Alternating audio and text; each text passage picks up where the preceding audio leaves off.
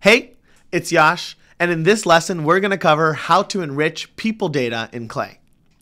Honestly, for any data point that's not email, this process is exactly the same as the one we covered in the Enrich Companies lesson. So here, we're just going to dive into the specific nuances of how to get emails in Clay. There's two special things to note about email waterfalls in Clay. One, we refund credits for data providers that don't find emails. We know how important email is as a data point and how frustrating it can be to pay a data provider only to find that there was no result found for the email. So we absorb the costs of missing emails and only charge you when an email is actually found. Two, we auto-validate emails with your chosen provider, but hide these columns to save screen space. This often confuses new Clay users because they run into an all too familiar problem. You get what seems to be a valid email result from a data provider only to run an actual email validation and find out that the email no longer exists. Clay takes care of this for you by default in your waterfall, but it's not immediately obvious. Let's take a look at an example. We're back to this core set of data that we've been looking at. Senior level revenue org employees at software companies in New York. Now, to find each of these people's emails, I'm going to search for their work email in the enrichment panel. Great, I found the waterfall, and now I'm also going to add more email providers to the list. Remember that Clay refunds you for any email provider calls that return no results. So it's in your interest to try as many providers as possible to maximize your data coverage. Quick note, you can again see the Jigsaw framework in action here. To obtain work emails, we need company domain at a bare minimum and ideally personal social profile URL in addition. That's why it's the top option.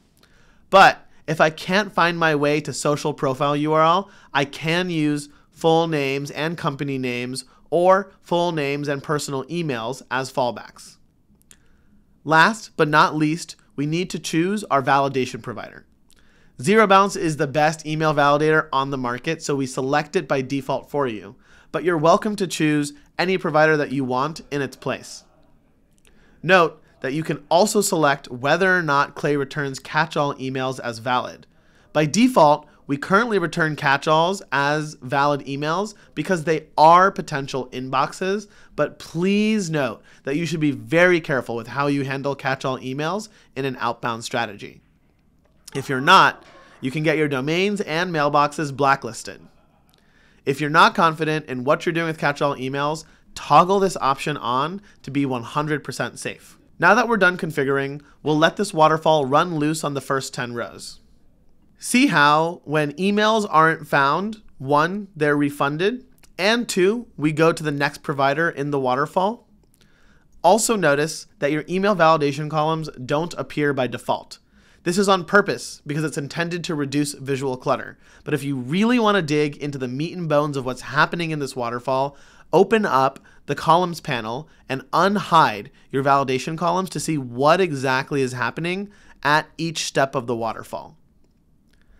Now, that's everything we've got on email waterfalls in Clay. Remember that you can still add waterfalls for a whole host of other contact data points to your table.